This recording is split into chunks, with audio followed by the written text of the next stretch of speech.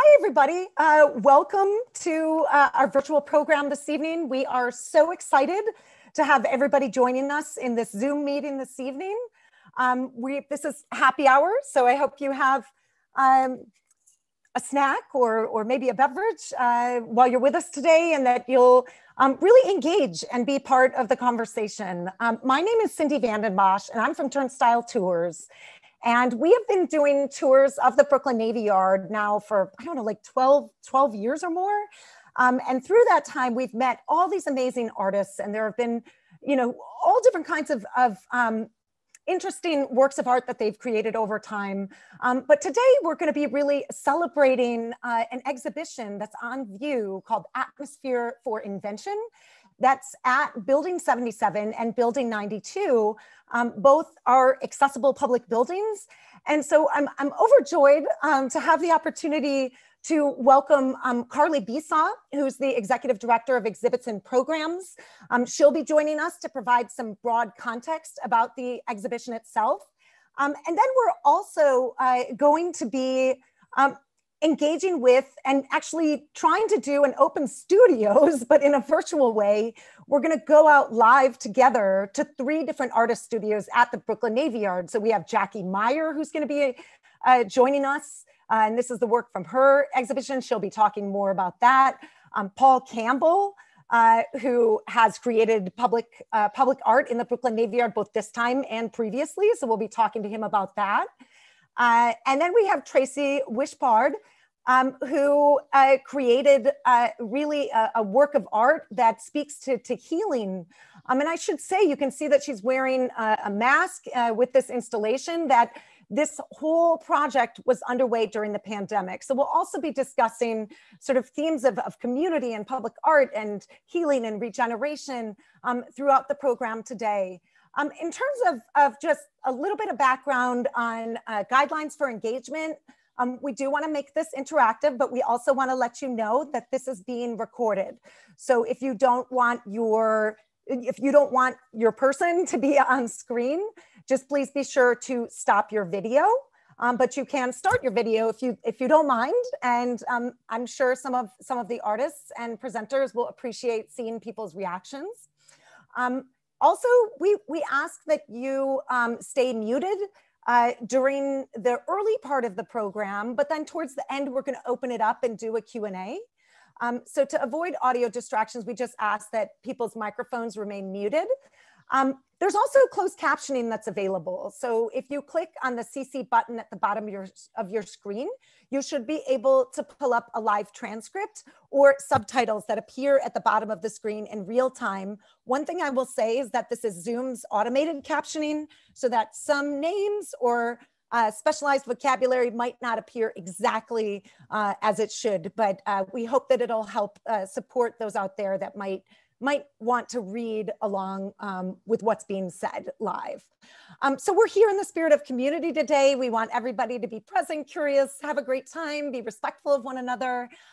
We're going to ask questions and share in the chat. So when we go live out for the open studios, just like if you stepped into a studio and you were sipping a glass of wine and maybe eating some cheese and talking to the artist, when we go into the artist spaces, they're going to be showing us around. One of the artists is even doing a demo. So we're going to get a chance to learn about their work, but they're excited to hear your questions too. So you can go ahead and drop those into the chat. And my colleague, Amanda Adler-Brennan, who's behind the scenes, will be sort of our conduit today, sharing those questions and making sure that we get them and ask them of the artists. And then at the very end, like I said, we're going to bring everybody together to have a conversation. And so that's the guidelines for engagement. For those of you that are not familiar with Turnstile Tours, I'll give you a little bit of background. We are a social enterprise tour business, and all of our tours are in partnership with different nonprofit organizations. Now, during the pandemic, we have shifted over to virtual programs and have done now about 250 distinct programs, some of which have been with a few of the artists that we're seeing today. But We do continue to do these virtual programs, but we're excited that finally come spring and summer that we'll be doing more and more, we'll be able to do more and more tours in person. So a few of our upcoming programs, also part of Jane's Walk, as our program is today. Tomorrow, we're going live to the Brooklyn Army Terminal to do a program there. And then on May 12th, we kick off a series really celebrating Thai Americans and Thai culture in the United States. And we'll be interviewing a Thai importer and distributor that's based in Brooklyn.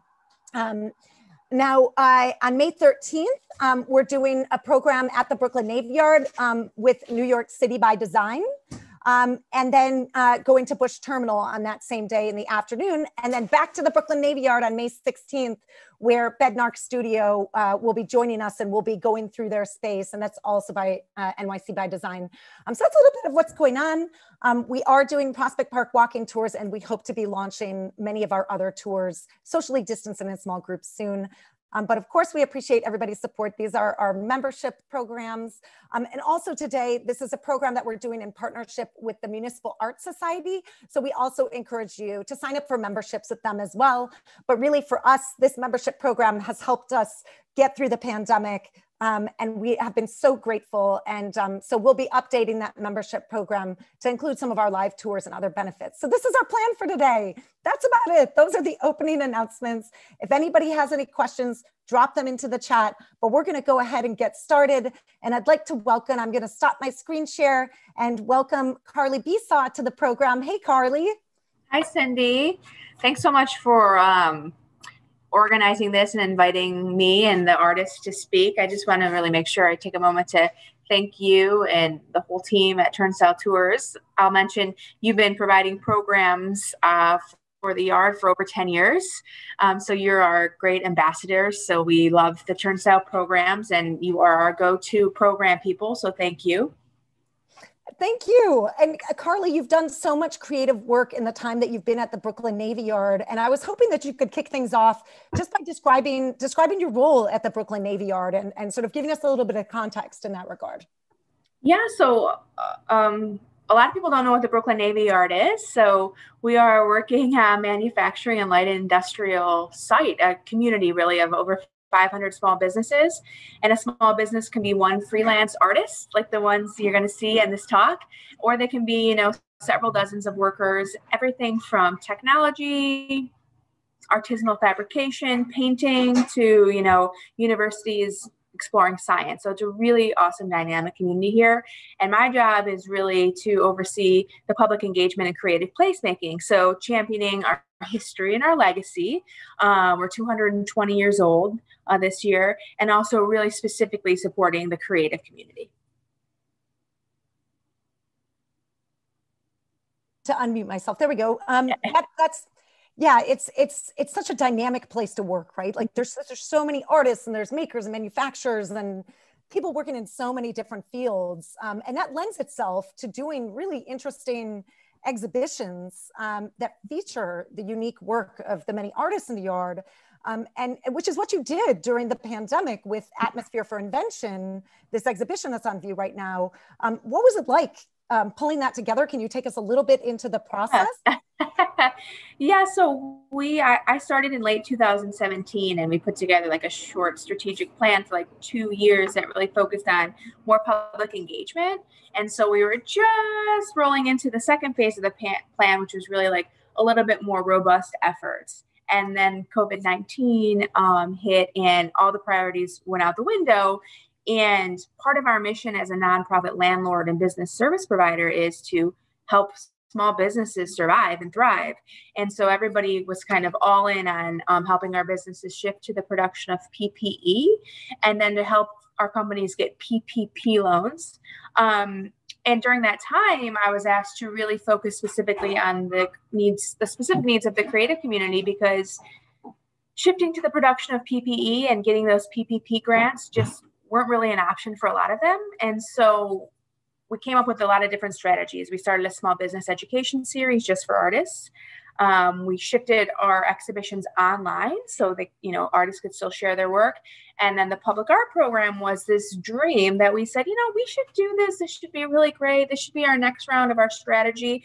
And it just got bumped up because it was that perfect combination of, you know, we've spent the last 20 years, 30 years rehabilitating the site and bringing in all these businesses.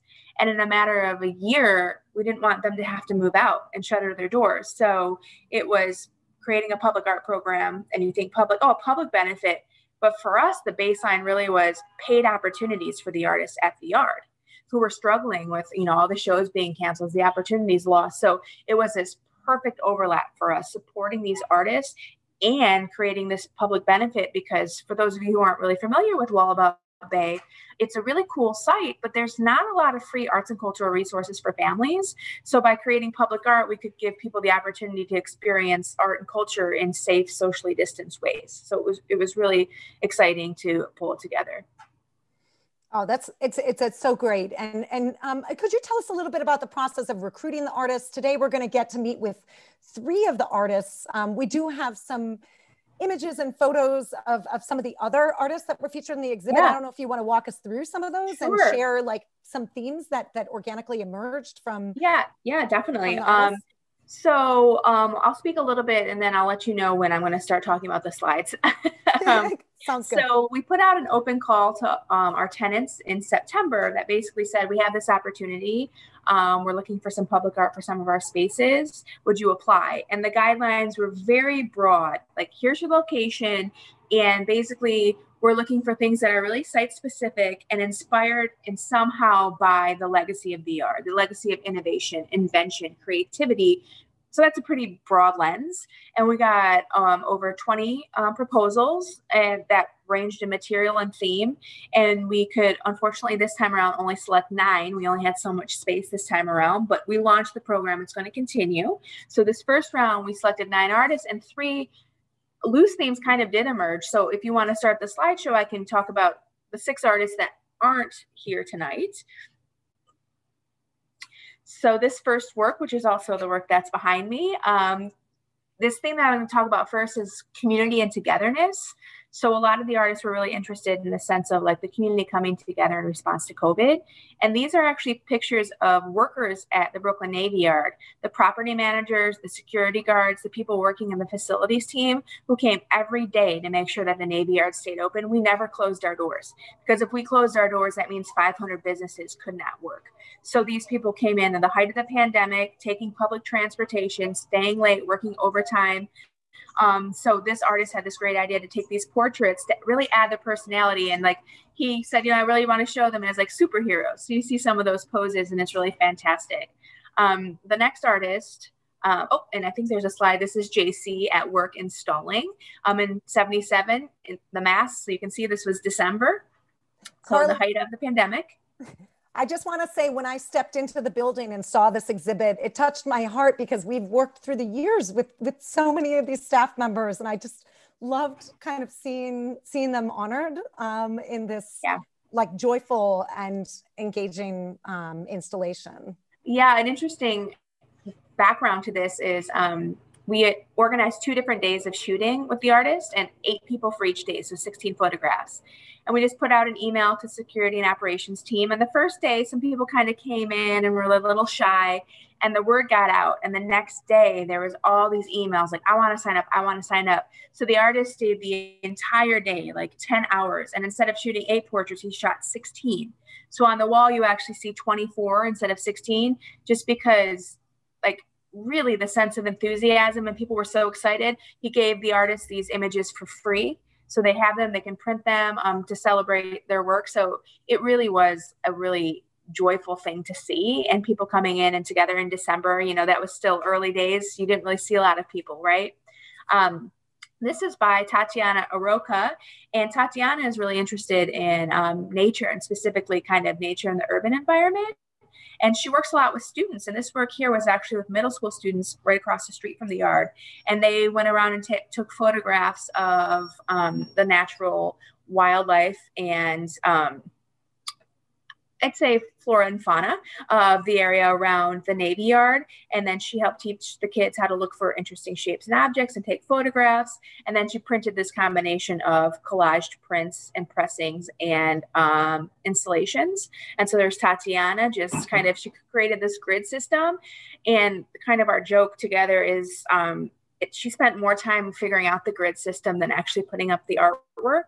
The sense of like really thinking about how this is going to be displayed for the public, the artist went above and beyond really thinking about what it's going to be like for you, the viewer, to come into this space and really take a step back and enjoy what you're seeing. So I hope that's coming across in the photos, and certainly, I'll give you more information on, how to see this in real life. Yeah. And this is not Tatiana's only work. Anybody that's been in the 42nd Street subway station at Bryant Park or City Point downstairs where there's the food hall, her work was on display for a couple of years, actually, for the MTA Arts program, I think it was, or NYC Transit Arts. Yeah. So it may be familiar kind of stylistically. And then this artist here is named Noel Copeland, and he hails from Jamaica. And so he wanted to just bring in a Jamaican theme. This is called Blue Mountain. And he said, I'm so inspired by the diversity of people that work at the Navy Yard that I want to bring them joy. I want them to come in and see something bright and colorful, and it represents how everything comes together in harmony. And so the relationship with all the birds together. And he really sees the bird as this symbol of entrepreneurship. A bird is free to make decisions and take risks. And so that was a symbol for him. So it was really nice that he really wanted people come in, because this is right off the entrance of 77, to just smile and be happy to be at the yard. And so it was really lovely. So like I said, it just kind of organically emerged, this theme of community. And here you can see the installation process. Another tenant of ours, Underground Signs, helped install several works. So it really was a community affair, from the art creation to the curation to the installation. And Carli, we have a question here. Robert says, where are the ships? And actually, Robert, if you look at this image here, you can see the cranes in the background. Yeah. So So that's a great, actually, I'm glad you brought that up. We no longer build ships at the Navy Yard, right? So it was an actual shipyard from 1801 to 1966. But the wonderful thing is we still repair ships. There's a company called GMB Shipyard that you can see the cranes right there in the back, still operational. And between 30 and 50 ships come to the Navy Yard each year, and using 3 dry docks that are still operational, they service them. So like a car needs a tune-up, a ship needs a tune-up too. And I believe ships are required every 3 to 5 years to come in kind of for a checkup. So definitely if you come to the yard, there are ships there being repaired. But in terms of like the warehouses where the ships are being constructed, not so much, but the buildings are still there. The dry docks are still being used. And if you're lucky, the Coast Guard is in. So we have a little kind of connection to our military past for sure. So we segued into this, another theme that emerged, which was really capturing the moment, a sense of time. And a lot of the artists, Lindsay Walt, whose work is seen here, Tracy, who's in this call, she'll talk later, and then the next person we'll see, Monique, really wanted to kind of make a moment to reflect, but also bring joy. And so this is called A Touch of Color. And it's just really exploring different shapes and colors. And the artist was kind of playing with the background sky color here with the blues and the whites. And so she is a watercolor painter, and she worked with Trevor, who you saw in the last photo, figuring out how to make these semi-transparent gels to put on the window. So the wonderful thing is it brightens up the space, but you can still see everything that's moving in and out, to really kind of make you stop and appreciate the moment. And here you can see them installing together on the scissor lift. Another little fun fact, for many, the scissor lift was the most fun experience for the installation. So they had to go through a certificate process, and they had to get training with their chief engineer. And the funny, like, I kind of laugh because I'm like, oh, I can call on a bunch of people to get on this scissor lift. I personally don't find a lot of joy in it. I'm not a huge fan of going up on height and, going high. But everybody, it was like all hands on deck, and we had to really space out the installation because of COVID. So only 2 or 3 people at a time. You're wearing a mask, you're constantly hand sanitizing, you're trying to stay apart. So for many artists who often work alone in the studio, they're like, this is the most I've talked to someone in months, is talking to you about this, or talking to Trevor when installing. So there's a lot of benefits that you don't even see with the artwork that really happened here. And then this is Monique Lucchetti's work. She was inspired by the magnolia tree in her backyard, how it was still going through its growth cycle, right? Into, spring, it blooms, and then the petals go away. It looks a little dark and ugly. And then the green leaves sprout, and it's this big regalia of energy. And then it goes back into the winter period of dormancy. And she said, isn't that amazing? Like, looking at these trees, they're still going on. Nature's still going on. We're going to be okay. So she wanted to kind of show the roots and the tangling as something that was really beautiful in the sense that it's growing and evolving. But I also like that it's not the green regalia, that it's the roots, that we have these strong roots in the growth. So I kind of like the symbolism here. And you can see this on the back door. So this work is actually next to the work you just saw. So it's really interesting as you walk through the space from Flushing, you get these really cool images on the glass. And then, as I mentioned before, we see install here. De Gaulle was installing this work. So another tenant that prints and installs work, totally a community affair, installing here. And then I would also put Tracy into this group of really capturing the moment. But again, she's on this call, so I'm going to let her speak for herself. And then that rolls us into the last group, which these artists were really inspired by the site, the sounds, the movements, the shapes. And so here, this is kind of a geometric structure inspired by like a root system, a nervous system. The artist also said it kind of reminds her of like organisms in the water when she, was thinking about the Navy Yard and kind of how all these things kind of are connected and grow from one another. This is just metal. You can't really tell. So in this picture here, there is Beth installing with her friend. And we tried a lot of different spaces in building 77. So, all opinions welcome, go and see it. But there's a few of them kind of elevated, so you have to look up. It really is about kind of stopping and seeing and looking around. And then here, I think I'd also put Jackie and Paul in this category of being inspired by the site in a very physical way for Paul, and then I think in a very kind of conceptual way, Jackie.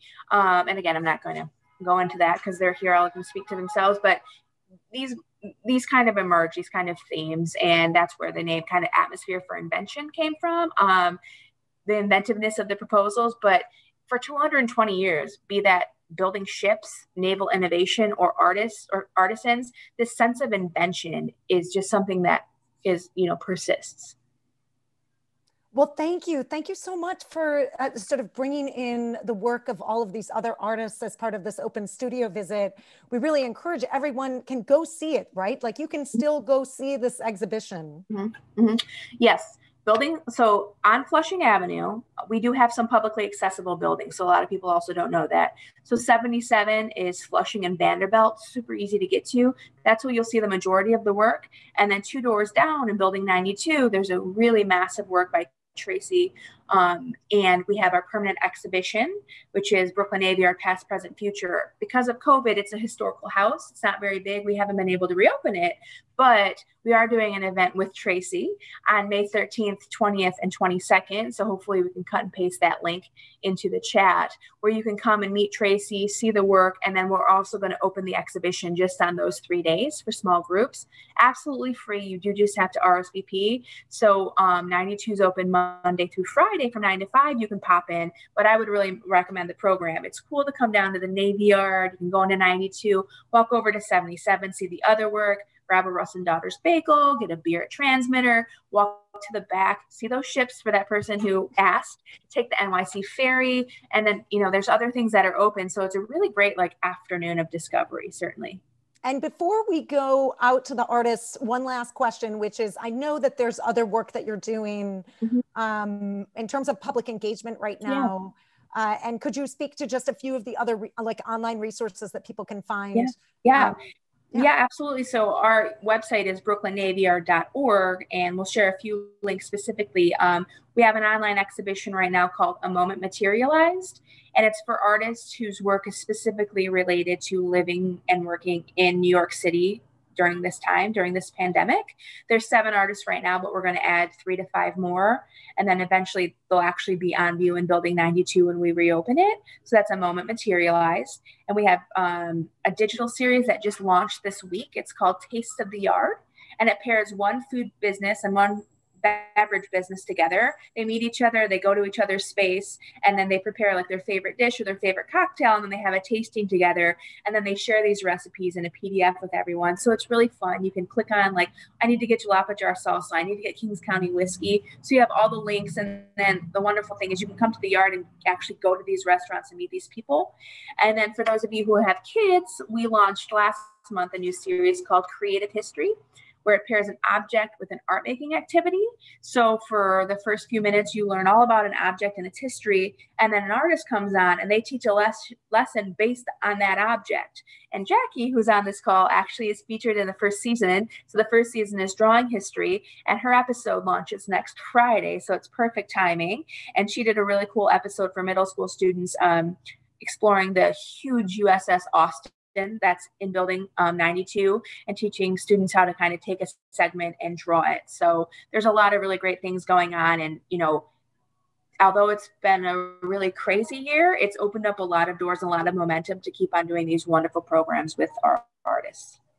Well, Carli, I want to thank you so much, and not only for sort of putting on this exhibit and supporting the artists in the yard, but yeah, you've created so many resources that people can enjoy at home and in such a creative way. So hats off to you. And I think what we're going to do is we're going to transition to our open studios section and how this is going to, so thank you, Carli, and we'll see you back at the end. Yep.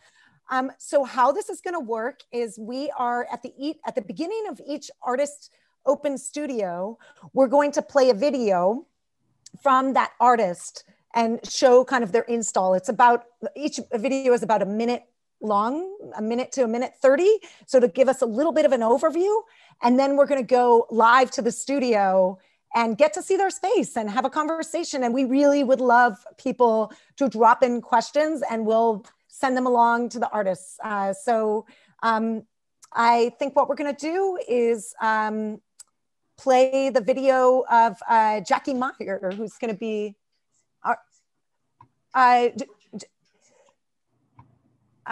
Jackie Meier. Jackie Meier is going to be the first video. So we can sort of be coming on in just a second.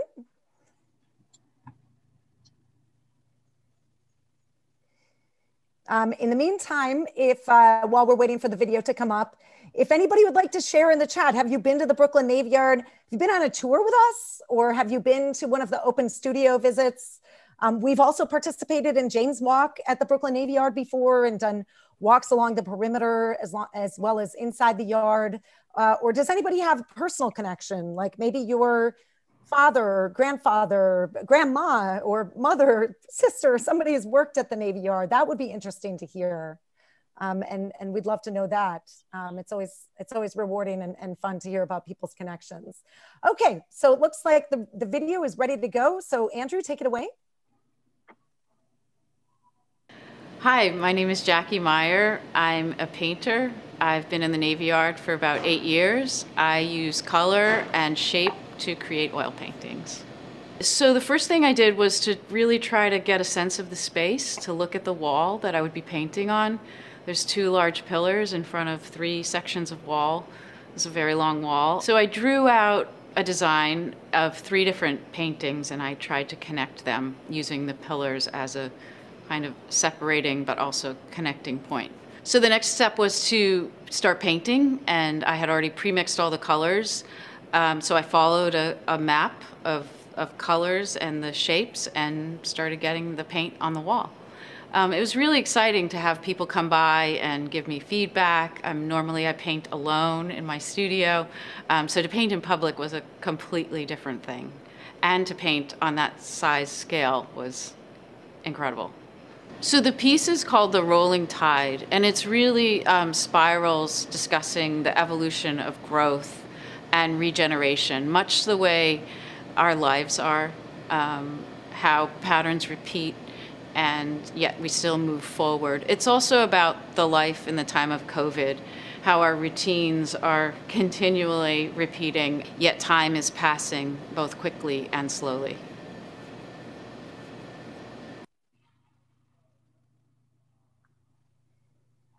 Okay.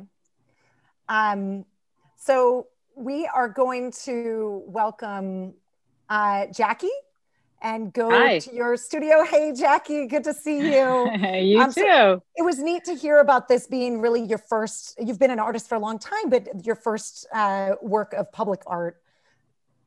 Yes, it was quite a job to do, and I had a lot of fun doing it. It was the biggest piece I'd ever done. So it took a lot more planning than what I'm used to.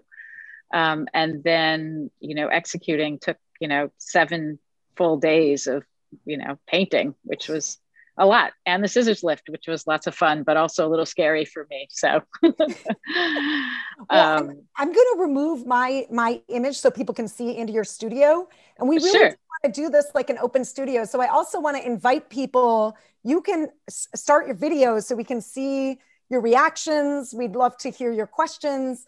And so feel free, if you want to open up your video, start your video, you could do that, but no pressure. So I'm going to remove my image here so that we're going to see you in full view. Sure. And hopefully we can get a little tour and learn about some of your problems. Yeah, let's do it. So I'm going to turn my camera around so you can see my studio. These are the windows, and I think this is something that people are really most interested in seeing when they first come to this studio. They kind of go right over to the windows, and my studio overlooks Dry Dock 1. There is a ferry in there right now. It came in, I think, yesterday. It's the Governor's Island ferry that they'll be working on. I watched them today. They pulled out most of the water. They had the divers here making sure the boat landed right on those big blocks. I've kind of made up how it all works in my mind because I've watched them so many times. And interestingly, I'm starting to feel like what I see out my window is moving into my paintings. Let's go over and see. Here's my little desk, and here's one of the paintings that was an inspiration for part of the mural. It's a smaller painting, maybe 24 by 24. And this is actually replicated on the larger scale to the far left on the big mural in Building 77. Here is my table and some brushes. So here are some of the new works that I'm working on. I often work in watercolor first and ink, and draw up these smaller pieces. And now I'm starting to transpose them over into oil. For some reason, I have reintroduced a grid, a loose grid, and the curves are still there, but the spiral has kind of taken a backseat. So I'm working with straight lines and curved lines, trying to pull them together to make a painting. So these are some works in progress. And then we have a nice pile of paintings over there. So we have a question. We have a question from the audience. So there's a question about whether you did the whole mural in small scale before doing it in a larger scale. Like, did you have one whole? We saw that example. The very first painting that you showed us. Yeah. So what I did was I took 3 different paintings that already existed, and I put them together digitally. And then I drew on top of this digital photo and connected the pieces, and then changed the colors to make them coalesce. So I didn't actually do a full drawing, but I did a digital drawing and a digital map. It just seemed easier for me than to do an actual hand drawing. So that was something I don't usually do, but I did, need to see it and plan it. And then I actually cut and pasted it right onto the wall using photos to see what it would look like. Those big pillars were really a challenge for me because they intersected the space so much, and I didn't want to ignore them, pretend they weren't there, because they were. And so that's why I decided to put 3 together, but tie them together, rolling through. What was going, during this time, during the pandemic, in terms of your painting, has there been an influence from whether it's sort of the emotional experience or or just been what's been going on in the world that's had an influence on the approach to your work? Yeah, I mean, definitely. There were a few months when I actually didn't come to the Navy Yard. It was just too difficult and not advised to travel. So more than a few months. So I was working at home on little watercolors. And then, I think that certainly my work always involves, repetition and pattern. And it seems like that just kind of was amplified with our routines being repeated and the time, both moving so quickly and so slowly. So it definitely had an effect on my work. I think I'm still kind of coming through it now, just trying to figure out what it looks like in paintings. I know some artists had a really productive time for the pandemic because they had so much studio time, but for me, it was too difficult actually to work that way. So. And Jackie, would it be possible for us to flip your camera so we can see your face again? Sure, of course. Here I am. Okay, great. Yeah. And so is there anybody that has questions? Oops, we just lost you there. Wait, start there. I'm we go. Coming back. There we go. Okay.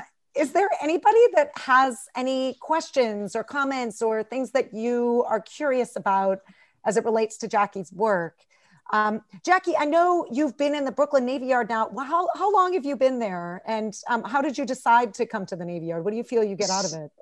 So I've been in the Navy Yard, I think like close to 10 years. I started subletting a space downstairs, and then I eventually got a space in the same building upstairs. I just love coming to the working waterfront. I mean, I just think it's fascinating to see the boats come in and out, to see people working outside. It's absolutely fascinating to me. I love the people in my building and my friends and neighbors, the fellow artists, and the other businesses that work here. We definitely help each other out and look out for each other. So it's a great place. That is so great.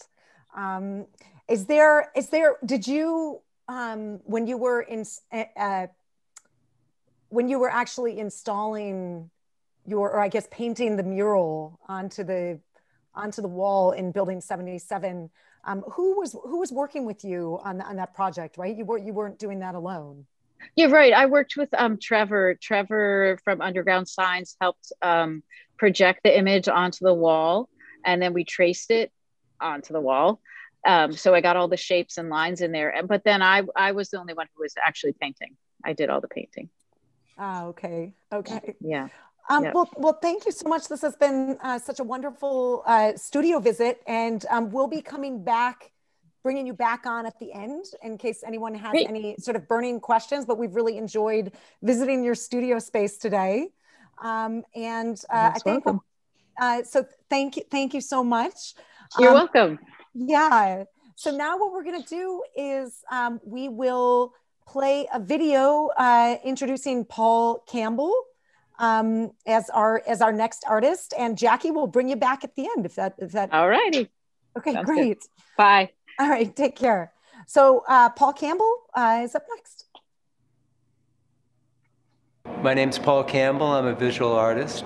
I've had my studio here in the... It's accessible for artists to bring the art to the... Sorry, everybody, hold on one second. My name's Paul Campbell. I'm a visual artist. I've had my studio here in the Navy Yard for 9 years. I think the Navy Yard has great creative energy. I really like it. And this is actually my third public project working with the Navy Yard.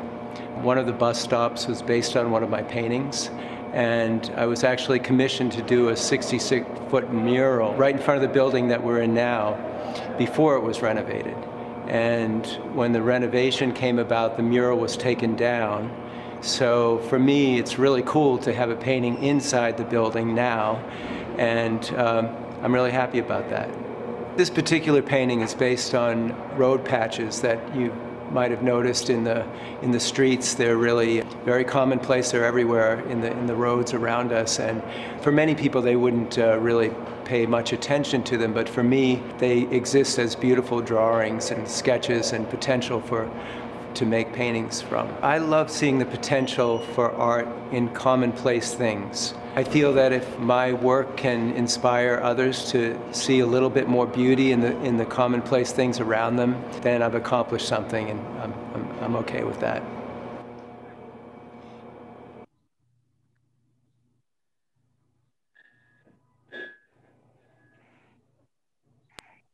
So that is Paul Campbell, and now, hey Paul. So we're coming into your studio. If you could turn your camera around so we can see your face.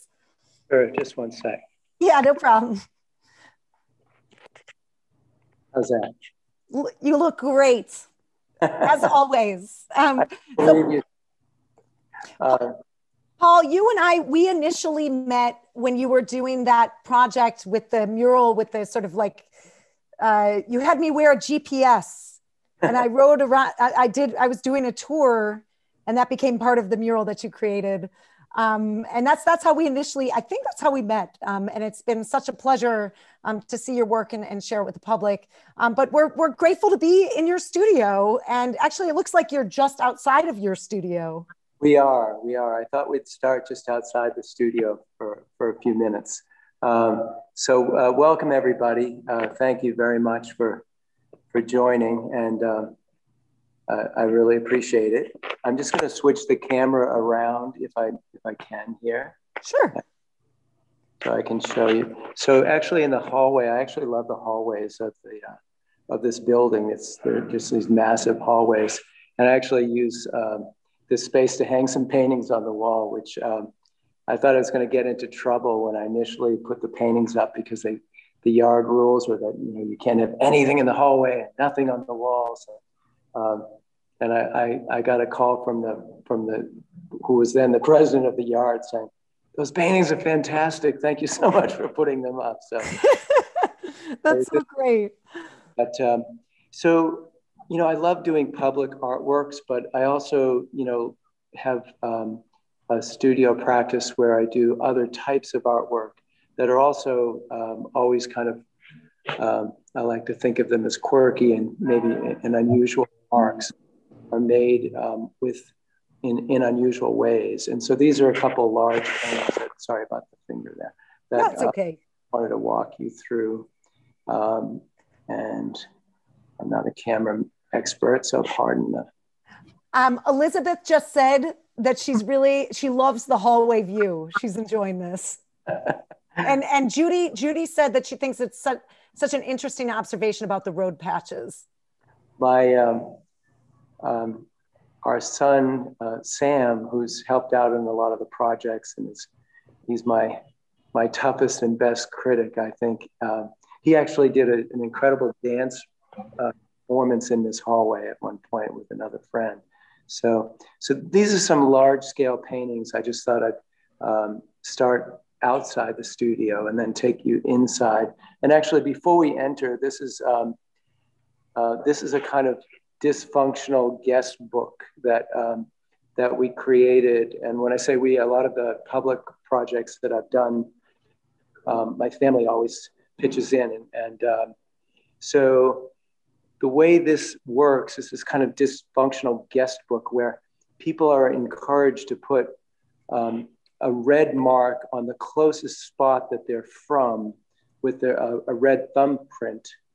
I don't know. Can you see? Is it? Yeah, we can see it. We can see it. And there's many people whose thumbprints I know are on there. There are a lot of thumbprints on here, and I don't know if you can make it out, but it says "You are here at the Brooklyn at the Navy Yard," and clearly, it stresses that Brooklyn is the center of the universe. We all, but you can see that. I mean, it's the more the merrier in this situation. So there are folks from China and India and all around. So Paul, we have a few questions and comments. Elizabeth said this reminds her of the Saul Steinberg New Yorker cover. And then we have another question, which is, are the studios concentrated in one or two buildings or more spread out across the yard? And I guess that's not specific to your work. Yeah, so the buildings are not really, there is one building that I think houses all artists. This building is not that building. There actually were no walls at all on this floor when I initially moved in. So it was just 80,000 square feet of space. And I just said, you know, I'll take that spot over there once the cinder block walls are put up. So, but the artists are scattered about the yard. And in this building, there really aren't too many artists. So it's kind of, there was an artist across the hall that he referred to as creative lockdown.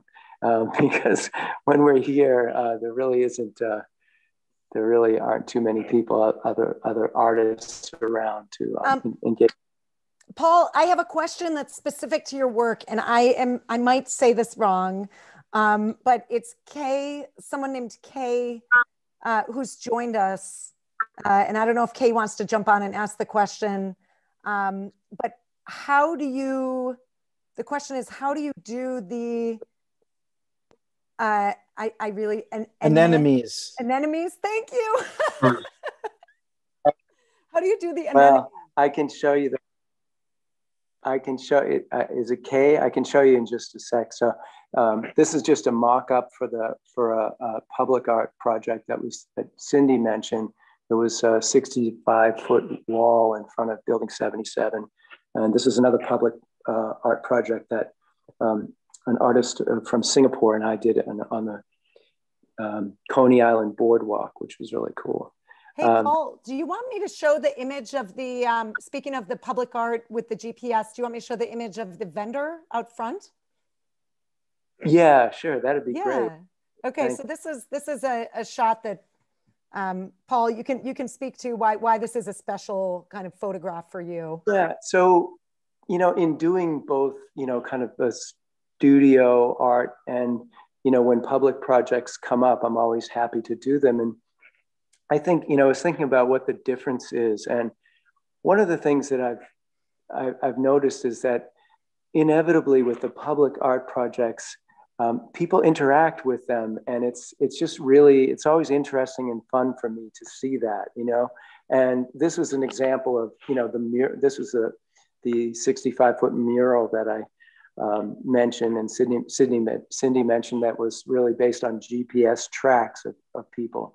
And then, you know, this woman just parked her empanada cart in front of it, and it seemed to like complete the work. You know, it was just terrific. And you know, that's happened with the show currently in 77. I stopped in.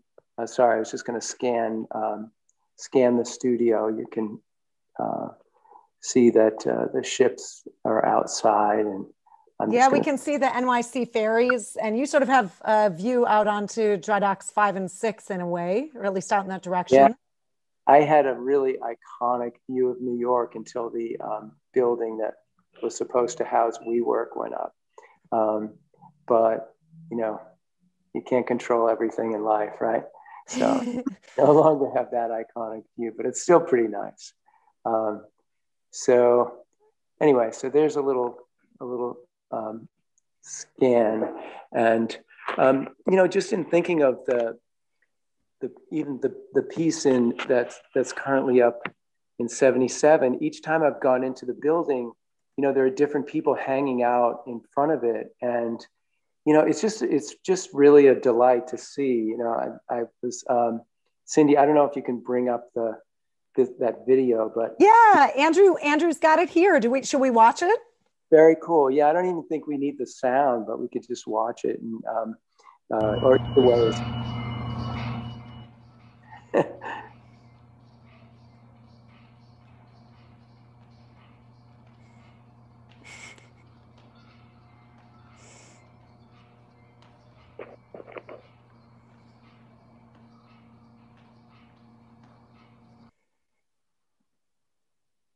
So yeah, so that's it. But you know, it just you know, when I went in and I just, you know, love the fact that here's this guy that's, you know, he was actually hosting a dance class in front of the painting. And I just thought, wow, that's fantastic, you know. And I remember with the mural in front of 77, when we were working on it, I think it was either the 67 or the 69 bus came by, and the bus driver's eyes and I met, and he just, you know, gave me the thumbs up that he liked it. And I just thought, wow, that's great, you know. So, you know, with the studio work, it's not so much, the interaction is different.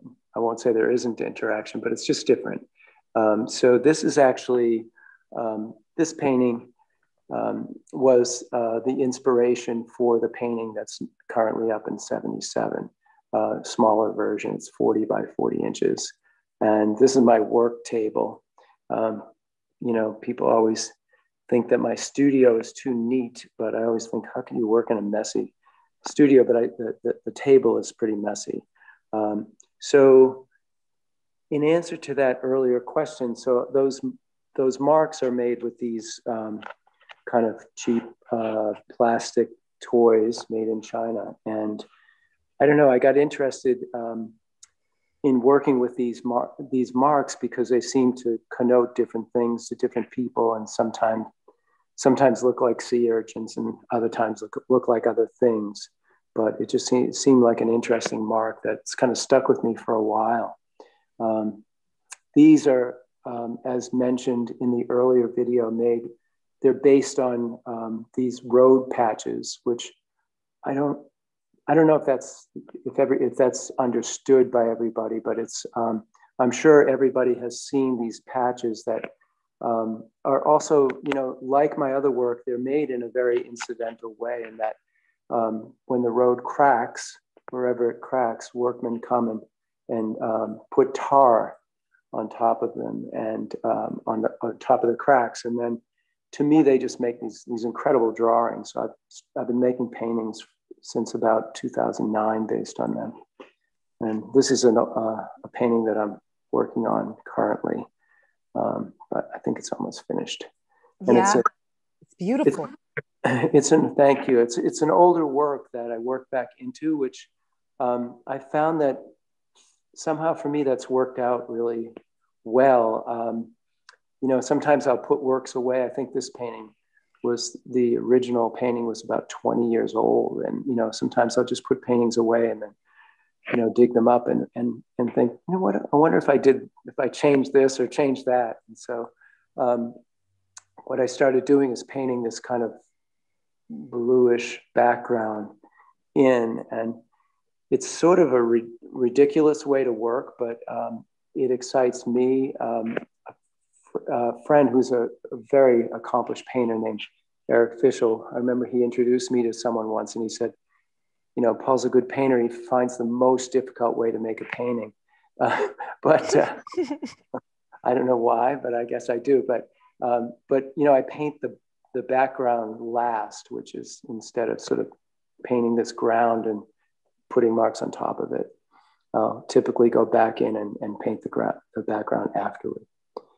So I think it's absolutely beautiful. And there's sort of, in some ways, a lack of predictability about what's going to happen on the canvas when you use a toy, or you use some kind of object that's an intermediary. And I wanted to share a comment from Kay, who's with us, who said this really looks like dancers or Japanese ideograms. Oh, wow, that's here. Yeah, I mean, I think all of my work has a sense of movement. Is, you know, something that I've, you know, always been interested in. You know, and I work on a variety of sizes. Sometimes I make, you know, you can see that little kind of orange green piece, and this little bit larger painting, kind of medium size for me, is just made by rolling a ball on the canvas, and it just forms this natural arc that. I remember once showing my work to many people don't, you know, I wouldn't know if I looked at the painting, you know, how it was made, but I remember once showing my work to an engineer It's kind of a brilliant guy named David Cowan, and he just immediately knew that that these marks were made by a ball, because he said you could never draw that kind of perfect arc that's formed by the gravity and by nature. Yeah, that's absolutely beautiful. Paul, can you turn your camera around so we can see you? We just have one last question before we go out to Tracy. The question is from Ken, and he wants to know, well, first of all, he remarked that you have a lot of space. It looks like you have a lot of space and the hallway. Wow. And have you been in the same space for 9 years? And have you always kind of been in this space? I've been in this space for 10 years, and moved here from Williamsburg. I had a loft in Williamsburg for 30 years, never paid the rent late once, and got evicted, which is the story of Williamsburg. But my wife and I moved there in 1981. And then when we got kicked out, I took a place in the Brooklyn Navy Yard. So it's 10 years. And before you sign out, and we'll see you, of course, later at the end of the program when we all kind of come on for a conversation, but I want to congratulate you on the new baby in your family. Thank you very much. She's beautiful. We're very excited. It's our, first. That's wonderful. Well, thank you so much, and we'll bring you back at the end. And so what we're going to do next is go to our last artist. So we've talked about regeneration, and with Paul, seeing sort of beauty in everyday objects and sort of using those objects to create beautiful works. And now we're going to go to Tracy Wuischpard, who created an installation that really spoke to what was happening during the pandemic. And so Andrew, if we can cue up Tracy's video as an introduction, and then we're going to go out to her space for a demo.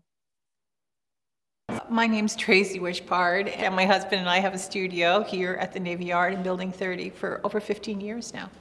In Building 92, we realized that the space where we could put the piece was 20 by 20 feet.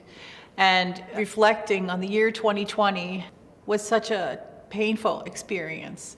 The number of deaths were climbing dramatically during the time when we were thinking about the work. We decided to make for this massive grief, a massive prayer flag that would provide a healing experience, something that people could do on their own and still feel for all of these people, some kind of memorial.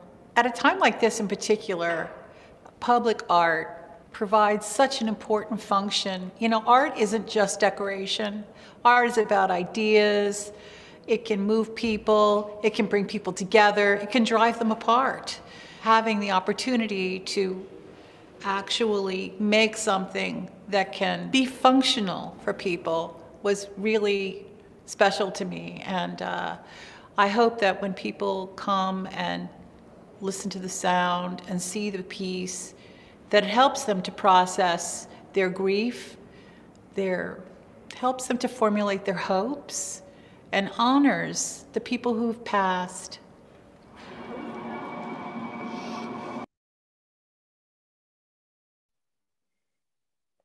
So Tracy, we would love to bring you onto the program and go out to your studio.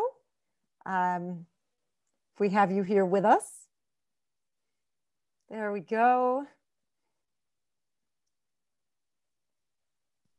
There we go. Yeah, oh, there you are. Okay, great. It keeps asking me. Okay. You're all set. You have a great connection. It's good to see you. What a contemplative piece, and one that, of course, is timely. Yeah, so if you could share with us a little bit about this work and the process that you went through in order to create what is a dramatic piece inside of Building 92. It really speaks to the space. Oh, thank you so much. Initially, we had been invited to do a work in Building 77, where you saw the other pieces. And so we had devised a work for this atmosphere for invention, kind of a positive So we had devised a Mylar, big column of Mylar. And as we were getting ready to make it, it was just such an emotionally hard time. And I just kept thinking, maybe this isn't the right thing for this time. I'm not feeling this anymore. And then they asked us to think about doing something in Building 92 because they wanted a piece there. And so we thought, okay, we would do that. And the original work that we planned just wouldn't fit there. Everything was just like closing me off from doing that. And so we decided to try to do this piece that would be a more contemplative work and speak about what was going on with the pandemic. And it felt right. It was nice that we had a space where we were the only work, so we could kind of command it. And so I don't know, do you have the pictures that I gave you earlier? Yeah. I can share those. Sure. Yeah, you could share those. Okay, and you can walk us through what we're seeing here. Yeah, I just wanted people to see. Let's see. So this is the back of the piece. Can you go to the next one? Okay, so this is what it looks like from the front. It's 20 feet high and 20 feet across. You can go to the next. And this area here is a catwalk that goes behind the piece. So since they had to close off the building right after we installed it, it was decided that we would do some events, and we realized that we could do some at night. And I thought, wow, this is a photo silk. We could light this and it would be like a gigantic lantern. And since this catwalk goes behind the piece, we could put people on the catwalk between the light and the silk, and it would produce a gigantic shadow of the person that was there. So for people who are coming into the space and seeing the work at night, they could experience the impression of another person literally in the piece then as an image. So we're very excited about the opportunity to do that. So so you can see from the floor, it's pretty dramatic looking up to this piece. The space is, I think it's 4 stories high and or 3 stories high and kind of narrow and kind of shallow. So trying to put a work in that space was pretty tricky, but doing something, a fiber piece, this silk, was the perfect solution to that problem. And having the other things in the space that were so gigantic, we needed to work in a scale that would work with these other things. So I studied fiber art at Carnegie Mellon with Luis Perucci.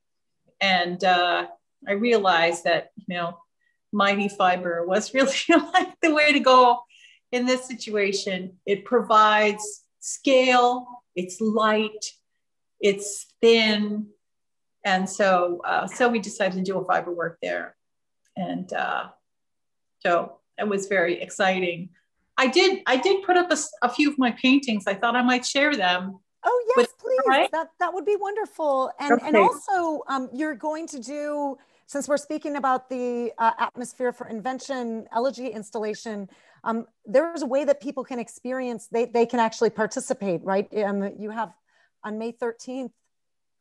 On the 13th, it'll be a daytime show, but on the 20th and the 22nd, people can come and be in the piece, go on that catwalk and become a part of the piece as a shadow. We will photograph, videotape them as they make their shadow in the piece. And then we'll put together an edited work. I'm actually a filmmaker, so we're going to make like a video piece that we can put online and share those impressions, those people actually in the work. I think it's nice to do something where the community can participate and literally become a part of the piece. So let's see. I'm going to flip my camera around so you can see. Okay, great. I just wanted to show a few paintings real quick, and then we'll do the demo. We set up a tiny version. Oh, I'll show you in the light. We have to turn the lights off to show you this. So this is like a baby version of the silk that we hung in building 92. And we've set up a light down here that will project up. So when someone stands in front of this light, their shadow will be cast onto the work, and then it'll be visible through on the other side. So I just wanted to show a few paintings. I've been doing some kind of like, I don't know, fierce. It was a difficult period through the Trump presidency and then the pandemic. So I was doing a lot of white on black paintings on Tyvek, just large kind of mournful works. But then as we started to be together or be apart and alone, I don't know, I started doing this kind of delicate, like white oil stick drawings on top of color fields. These are some older works. I've always been interested in plant, tree, natural forms.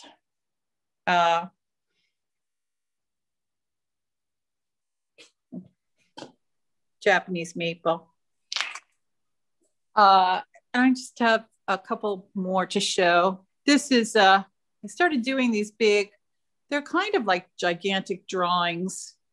It's sort of about the failure of the hand, the imperfection of the mark.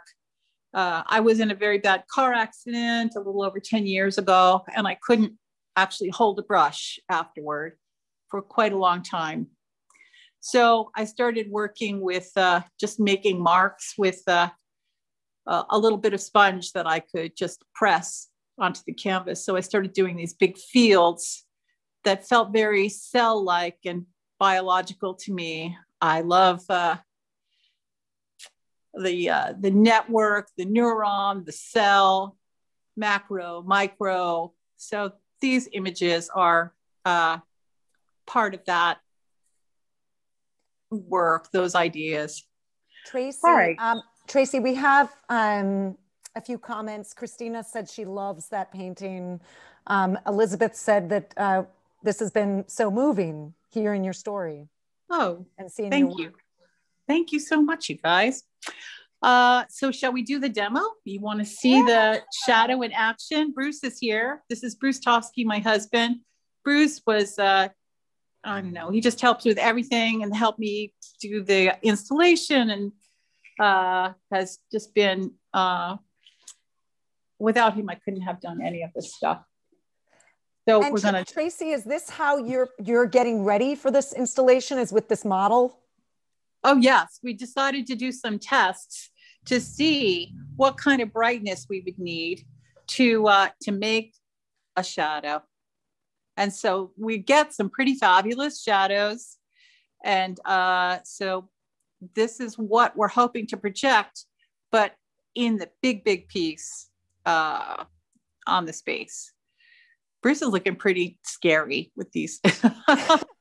But I think that we'll videotape people as they're back there, and use that sort of maybe slow-mo to make a montage of images of the community, of people who are there thinking of maybe the person that they lost, their own trial, and putting together something that is made of the impressions of the community. So we have several comments and questions for you. This is, well, first of all, Christina says, ha ha ha, appreciating Bruce's interpretive poses. And Lori said, this work is amazing. It really seems like you're finding another way to express your art during a difficult time, and it's really inspiring. And then we have a question from Amanda, which is this white or is it colored light? It's white light, and actually it does look kind of blue here, but I think that's just some kind of a trick of the of this space, the light, and the combination with that orange border. It makes it kind of be the complement, you know. So yeah. Thank you, Bruce. We we appreciate your participation and support. I know he also supported the installation of the flag, the prayer flag. Yes. So I think, are there any other questions specifically for Tracy or anything people would like to take a closer look at in her studio? Otherwise, we're going to bring on the other artists and Carli, and really anybody and everybody. We can do gallery view. We can bring everybody on and have a conversation. Oh, Lori asks, can we see the painting again? Lori, if you want to unmute yourself and say which painting you'd like to see. I think that our settings are such that you can unmute yourselves. Let's see. We're going to allow everybody to unmute themselves and start their videos. So please feel free to, oh, maybe I need Andrew's help with that. While you guys are getting yourselves set up, I just was checking my notes because I knew I would forget what I was trying to say. But one of the things that we're doing in this installation is Bruce and I are both into experiential work. And so Bruce is a part of the deep listening community and experimental sound. So we've created a binaural audio work that it accompanies this piece. So when people come, they can scan a link and listen to it through their phone headsets. It's a 5-minute work, but I'm very excited about that. And having this, it takes you into another space to be in that audio space. And so we're really excited about that aspect. It's kind of a whole other dimension. So we have Lori here. Lori, which painting would you like to see? Tracy, I'd like to see the one again when you said I believe you said you were injured and you had to just make marks. Oh, yes. It's beautiful. Oh, thank you so much. I did quite a few works with this technique. I wish I'd had a little bit more space to put more things up, but I wanted to work large. So it's kind of interesting the way it starts to, can you see the sort of like, it starts to look a little bit like DNA. Do you see the kind of the helix sort of on the left-hand side of it? Things start to kind of coalesce as I was working. And I really like this sort of cellular quality of this mark. I felt like an electron microscope. Is this the work you're talking about? Yes. I love it. Thank you very much. I'm going to, when we link the audio file, we made a website to accompany the work so that people could revisit and maybe go back and see themselves in video. And I'll have a link to my paintings there. So there will be, you'll be able to see the series of work. And also I did a small series on brown paper shortly after, when I first started painting again after the accident, that's all about traumatic brain injury. And and I've also worked here in the studio with brain injured people, doing painting workshops with them to give people a chance to have a little bit of joy after an injury like that. So, we've enjoyed doing that very much. Thank you. Thank you so much. What a great question and really interesting response. And I think what we're going to do now is bring on all of our speakers, or if you want to turn on your cameras, we can even go into gallery view if there are folks that want to turn on their cameras, but no pressure. So we're going to go ahead and spotlight all of our speakers. So there we have Paul. We're going to bring on Paul. There we go. And Carli. Okay. All right. And is there I'll jump on, why not? And if there's anybody else that wants to come on, but we're just, at this point, it's really about audience questions. And I'm just gonna kind of scroll back here and see, because we did have a question for Jackie a little bit earlier. Let's see. Oh, this was a question for Paul. So Lori wondered, or Lori, do you want to ask your question for Paul? Sure. I would love to ask my question for Paul. Paul, my question is, when you were a child and you first got interested in art, did you paint? Did you enjoy painting? And also, if you did paint, did you ever dip your toys in paint? That's a good question, Lori. Thanks for signing on, by the way. And I did artwork when I was very, very young. We all did, of course. But I mean, even, as I was, into my teens, I was very interested in art. But I don't remember ever dipping any toys into paint. So it's a no. It's a yes and a no, I guess. Paul, what gave you the idea to dip a toy into paint? Actually, the first piece I made, kind of removing my hand in a way, from a traditional kind of brush in hand, was I don't know. I just took a ball and dipped it in paint and put the canvas at an incline and just kind of rolled it up. That was the first time that I used something other than a traditional brush. And then it just led to different types of experimentation. And the first kind of major solo show I did in New York City was called Remote Control, and all the paintings were made with remote control cars. So just went on from there. It's so great. Thank you, Lori. That's really fun and thoughtful question. Is there anybody else that's joining us that we have all these folks watching? If anybody has any questions, or if the artists have questions for each other, or Carli has something she'd like to share. We also have a comment here from Christina. She said, thank you all so much for sharing your work and spaces with us.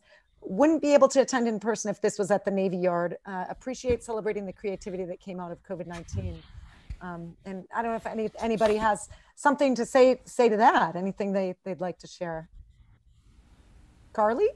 Yeah, I think that's been one of the silver linings with the last year is doing more virtual programs. And even though we're going to phase back in on-site programs because there's such a curiosity about the site and people want to visit, come on a turnstile tour, of course, we won't stop doing the virtual programs. So it's been a really nice opportunity there to connect with people there's so many people around the world. My grandpa worked at the Navy Yard, or my mom was there. And so it's a way for them to stay connected to us. And of course, we want to see you in person too, but we'll keep on doing virtual programs. And I know Turnstile will be leading the charge there as well. Yeah, absolutely. I mean, I think there's something about, access across people tuning in from around the country and the world, and also people that might have difficulties getting out of the house for whatever reason. And I think we all now have a deeper understanding and connection to that experience you can't, from having been isolated and having that sense of being kind of feeling lonely. And I think the virtual spaces has given us an outlet. And I'm just really grateful to all of you for coming on and taking us into your studios. This is an example we wouldn't have been able to take this many people into each of your spaces on a tour. It would have been kind of like hard to fit in some of your spaces. And so to be able to do this in a virtual realm, I think is really unique, and we can continue to do this kind of thing. Is there anything, this is Jane's Walk. So this is the Municipal Art Society, and the theme is Jane Jacobs, and it's all about sort of community and human scale and the city. Any reflections kind of on whether it's the Navy Yard community or where you live or your home and your neighbors, anything that connects back to your art that you've been processing over the past year? Or is that just, it's kind of a big question?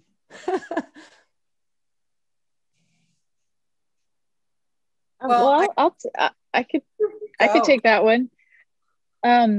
I mean, I have thought a lot more about service, I do this thing in my studio by myself, but there is other parts of my life where I am doing service. I serve on my community. I live in Mamaroneck on the Arts Council, and that's my service to my community. And I think it's really important to bring the arts out to the people in any way possible. So part of doing the mural was another way of doing, bringing the work to the public. So I think it's important to share what we do.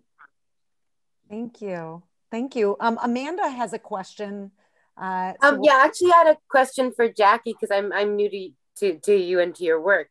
I see that kind of color and pattern play such a big part in your paintings. So how do you choose the color for the paintings? Is it kind of based on a color mood? Is it based on where the paintings or the murals are going to be displayed?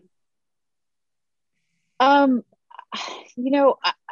don't really know how the choices are made. It's kind of really intuitive. I've done a lot of colorful paintings, and so I kind of feel like I have a good handle on understanding color. I'm trying to push away from like the regular way that people look at color. So I'm trying to make colors that you wouldn't think go together. I actually think any color can go with any color now. It just doesn't even matter anymore. So it's not really an answer, but I love color. I love it. I mean, just like mixing it on the palette, like, with my brush, creamy colors is fun, so yeah. Thank you. You're welcome. Jackie, it makes me wonder if at home you've painted directly on the wall like you did in Building 77. I have not, although my walls at home are painted colors. They're not white, they're colors. So no, that was my first and only mural so far. So hopefully I'll do more. I loved it. It was so much fun. Tracy, I don't know if you and if you could share some of the past collaborations that you and Bruce have done together, like audio installations or some dynamic, because I know that the two of you have collaborated on various projects through the years. We have. Well, a big thing that we did, for the whole time we've been at the Yard, we had an ongoing series in our studio where we brought in experimental image makers and experimental sound makers, and had live performances. And then we had a salon style discussion. And so we did this salon regularly for quite a long time. We may be actually bringing some of that community to the Navy Yard possibly this summer to do an outdoor nighttime extravaganza. So we'll see if that comes together. But Bruce has performed, we've traveled around, and where was that? Copenhagen. We did a European tour of a piece that I did called Underpass, and it was all kind of sourced from the places underneath the highways in Brooklyn, and actually I was associated with Issue Project Room for many years when Suzanne was still with us. Suzanne Fiel.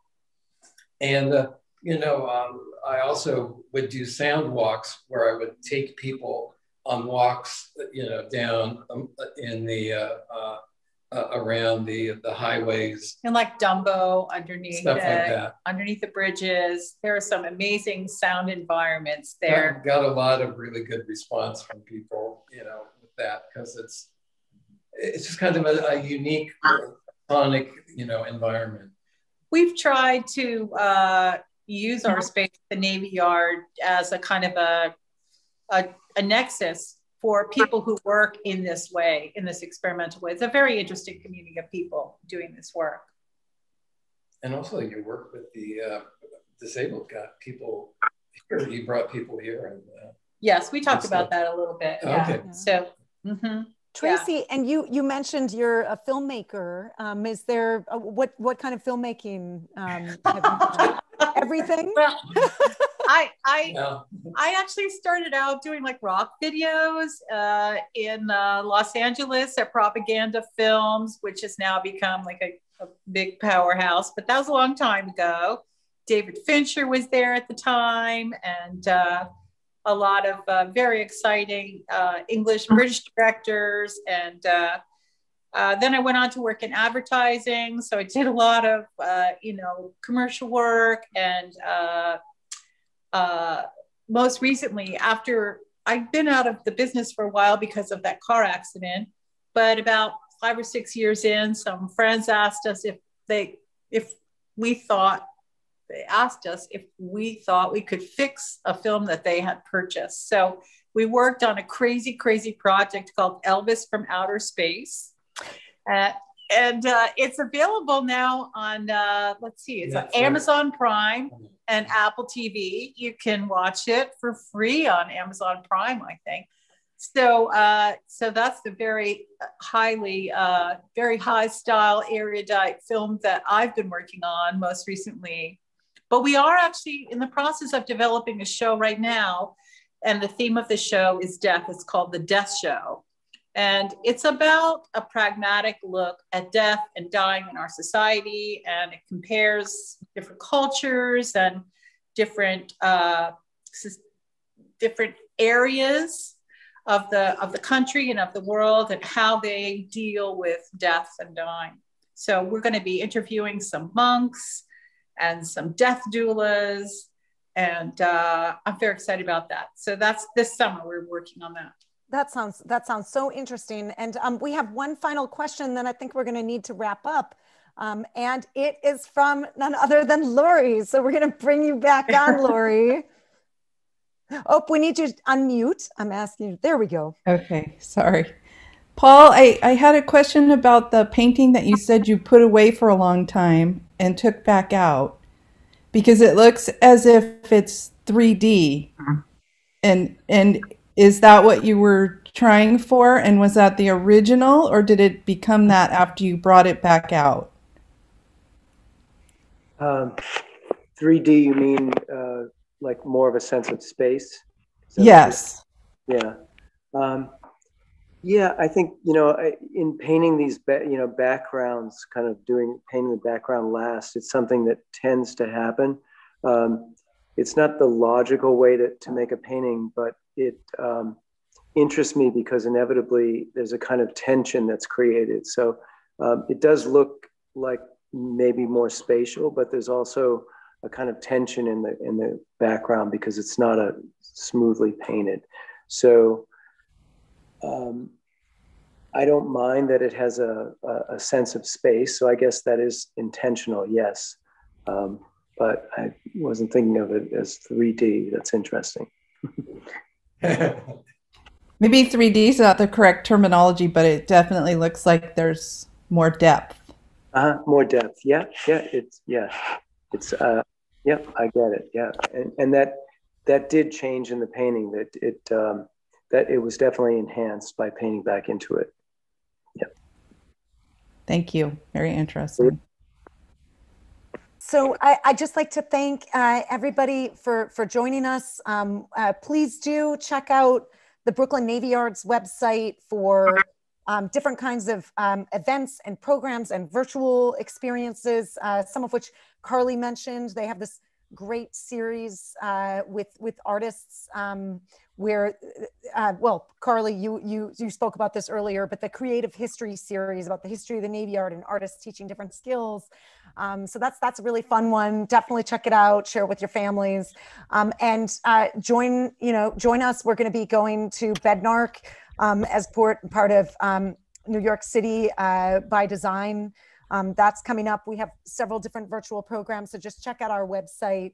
We're also going to be going live to Building 127 with the architect. It's the former space that Sweet and Low used to be in. And so we're excited to kind of share this structure and how it's being sort of reimagined and its historic integrity maintained. And so that'll be a really fun program as well. And that's also part of New York City by Design.